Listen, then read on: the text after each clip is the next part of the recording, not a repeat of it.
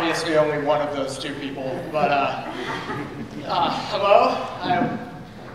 Craig was pointing out that it was very considerate of me to include Canada in my bio. Also, you got called Biolans, like you are your own state in and of yourself here in the middle of everything. So, thanks for the kind introduction, and I'm gonna share a couple of poems, and we appreciate you having us out tonight. I'm Levi, not Craig, so I go.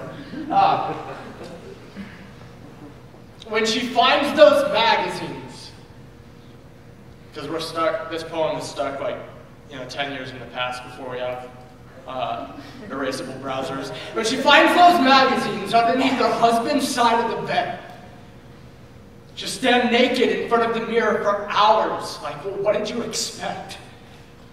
Bang dumb blondes, sexy singles, and busty brunettes. I must not be as beautiful as that advertising says. Excuse me, miss, I saw your poster recently. I read your ad in one of Playboy's latest magazines. Actually, I've had pretty much every need that I believe photography could feed me. But if you can believe me, I hate it. You're worth more than my brief moment of orgasm when I allow my mind to deceive me. And look, I'd like to be an open book. It's hard to admit that I take advantage of the desires God gave me, but I'm not going to sugarcoat this. I feel hopeless, trapped in brokenness, like I lost before I ever started racing.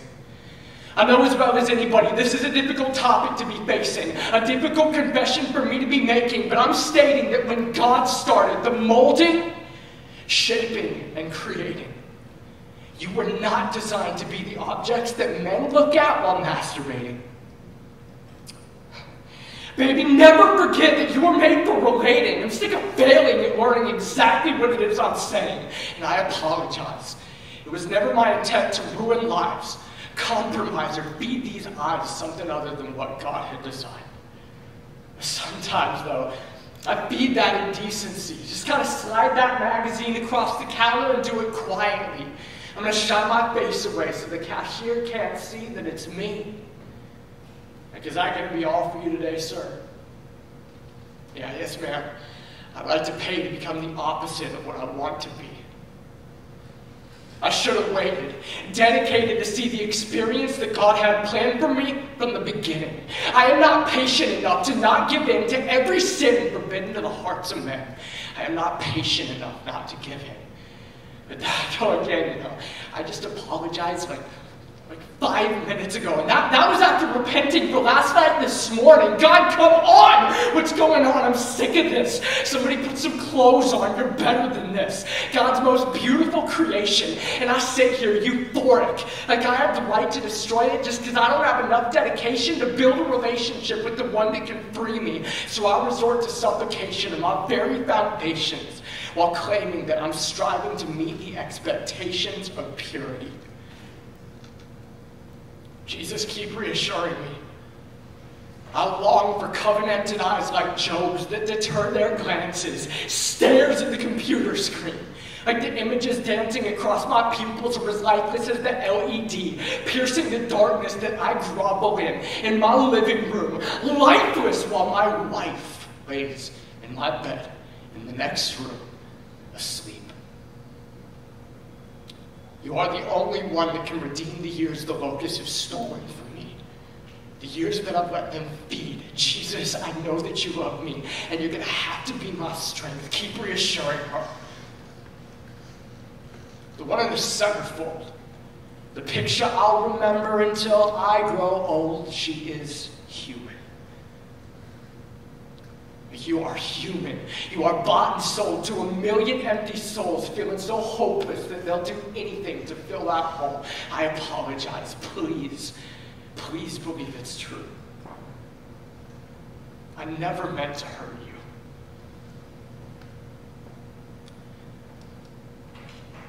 But when the betrayer kissed your cheek, did he slip his serpent's tongue between his greetings, Rabbi? And did you feel it forked and flickering against your skin? I guess it's vulgar, but I wouldn't put it past him. My tongue is shaped the same. I know without a doubt that I do not understand the weight in my pockets, change clashing with change. And did you know that 30 pieces of silver was the penalty paid by the owner of an ox that gored a slave to death? I know. I would have done it for less. More than likely, I'd have tried to monopolize. Like, you mean you didn't negotiate the rate and ask for a higher price? Counting my own pennies, like how high can I stack this copper and what's the value on my ROI when I decide to commodify Christ? Like moralistic, therapeutic deism was exactly what you were going for when you told us to make disciples of all nations and baptize them in the name of celebrity bank statements and motivate replication in the same dualistic vein as the way. AKA self-actualization. Like we didn't commit cosmic treason so much as made a mistake, and our bodies aren't groaning along with the rest of creation, and our hearts aren't broken. What good is reconciliation to an adulteress who doesn't see or need to consummate with God? Let alone that God would want or long after her misplaced worshipers. Praise is inherent to the way we were made, but our hearts are easily led astray. Our hearts are idol factories. I was reminded of it this morning when I woke up intimately aware of my desire for God to bless this silver piece that I'm writing about elevating Jesus so that whoever sees it might elevate me. Preceding time and space, God spoke, and in that thunderous tone purposed to forfeit his rightful throne and cloak himself in flesh and bone and enter into humanity. And we call it vanity.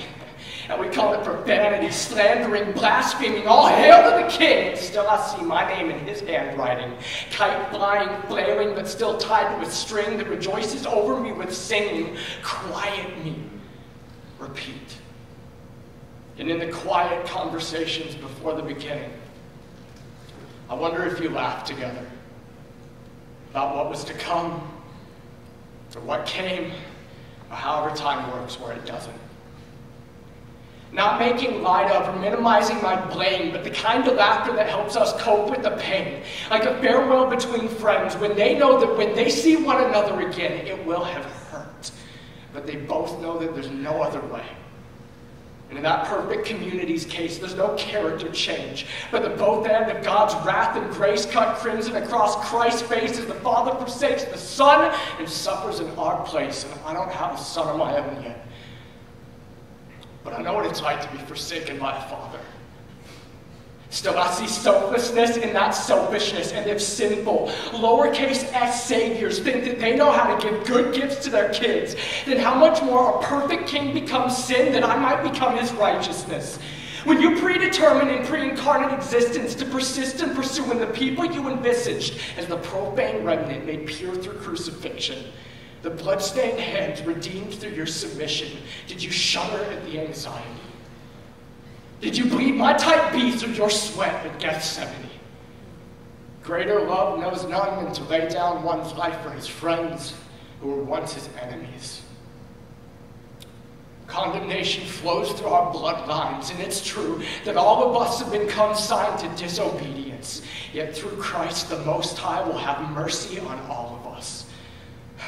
God, have mercy on all of us. I gathered thorns and rust and money for bludgeoning. Unleashed all of my fury, ripping ribs from their core, and washed my hands clean. I gathered fame and pleasure and glass strapped to leather, availed myself to the bales and whittled them into nails, and washed my hands clean.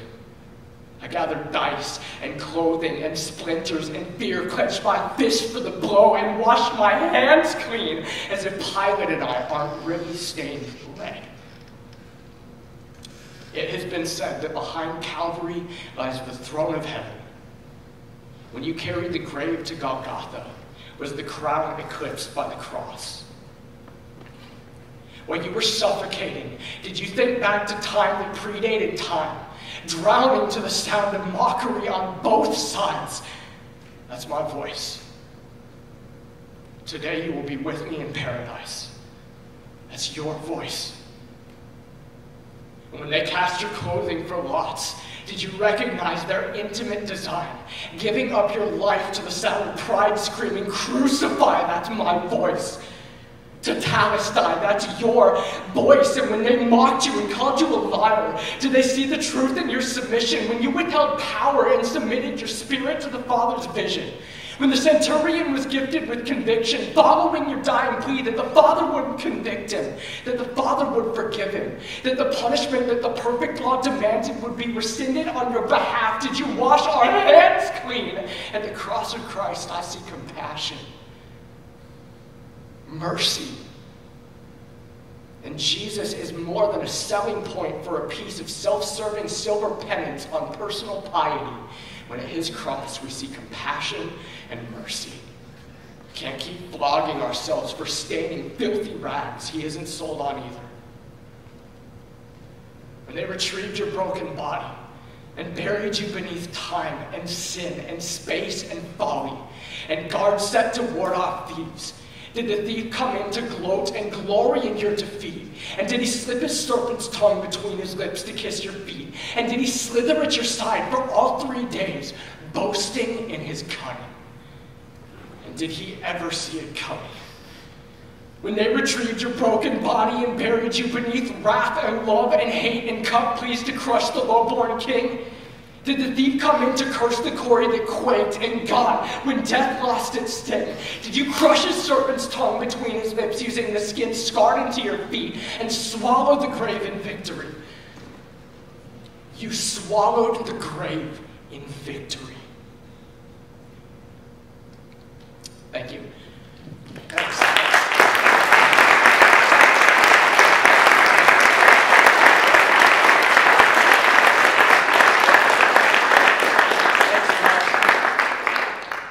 So now comes the part that I don't have memorized, which is always far rougher than the part that's memorized. My name is Levi McAllister, like I was introduced. I've been touring for coming up on 7 years now. I started in '09 touring with hardcore bands from the Albuquerque scene, which is where my wife and I are from. And through all of that, got connected with XXX Church because of the first poem that I did called Pretty in Pornography, which was really just a repentance piece. When I started doing Levi the Poet, my vision for that project was that it would be something that was realistic, which I know, like, the first thing that goes out the window is realism. Whenever you tell people how realistic you are, it's like the #1 no-no or whatever, you know. But so I don't, this is the only time I'm going to tell you that. That's what my bio should have been. Levi the Poet, realistic, so real. But the idea was for it to be something that expressed the reality of what I had grown up in and gone through. That it would be a project that modeled repentance. That it would be an opportunity to bear all before others the way that I believe Christ bore all before us, and not only his all, before our all, shamefully despising the shame, and then something that was redemptive, something that I believe in a God who is greater than the sum of the evil that exists and can work all things according to his glory. And one of the things that I believe that in my life he is redeeming is a 9-year-long ish pornography addiction that started when I was about 12 years old. My dad took me out. I live in Albuquerque, New Mexico, so my dad, he took me on a man trip. I don't know if you've been on any man trips lately, but it's really exciting. We drove an hour and a half away out to a cabin in the middle of nowhere with no electricity because we're men and we wanted to build fires and drive ATVs. And on the way out there, we almost died. We tried to pass this guy in a truck who rolled down the window and stuck a double-barrel shotgun out the window and shot it into the air above our car. So that's what New Mexico is like. Breaking Bad is real. Yeah, so we stayed behind him and just drove slower. But we went on this man trip, and I got to learn about sex, and I got to learn about masturbation, and I got to learn about porn, and we got to talk about it and go through Dr. James Dobson's Preparing for Adolescence and talk about what a great time it was going to be and how I shouldn't do any of the things that I was learning about. So I went back home and did all of them. And that kind of started the journey into a place that, I mean, I can kind of tell a funny story about now, but in the end was kind of a tragic thing, and it was just something that I could not get away from, could not separate myself from, no matter how hard I tried, no matter how condemned I felt. I used to stand in the bathroom in front of this big mirror that we had with middle fingers raised to my reflection, just saying, "You're going to go to hell. Like, God is not going to forgive you." There's so much like shame and condemnation that came with the struggle that I was going through, so much heaviness, and a lot of people can attest to that. I do think that even Paul speaks into that in Scripture when he says that sexual sin is a different kind of sin, something that affects our bodies. And so I remember whenever I first started to hear about what Triple X Church was, I was living in Texas at the time by myself in a double wide doing an internship for this music magazine, which is not a good idea to be by yourself in a double wide for 3 months with internet connections. And so I sat there thinking, okay, Lord, like I'm in the middle of beginning a relationship with my girlfriend, who's now my wife. I'm thinking through how I've just been completely ensnared by this thing that really I got into because of that same idolatry factor. Like our hearts are idol factories. We want pleasure. We're pleasure seekers. Maybe this could be something that would help me in the midst of depression, in the midst of I don't know. I mean, my English teacher called it youthful angst, but that still felt pretty heavy to me. I mean, I wanted to die. So you go after these things thinking that they're going to make you happy, and then 8 years later, I'm sitting in the middle of this double wide thinking this has not freed me from anything. I feel more imprisoned by all this than I ever have before. Paul, a wretched man that I am, who will save me from this body of death. And then he says, praise be to God through our Lord Jesus Christ. I also know that the Lord Jesus Christ works through community and works through people and works through other things to help us flee and to help me flee. And so I'm sitting there, I pull up triplexchurch.com, and I think it costs something at that point in time, and I'm sitting there looking at my computer, knowing that I need to do this, but at the same time thinking, why in the world would I pay money to block all of these things that I want to be seeing on my computer?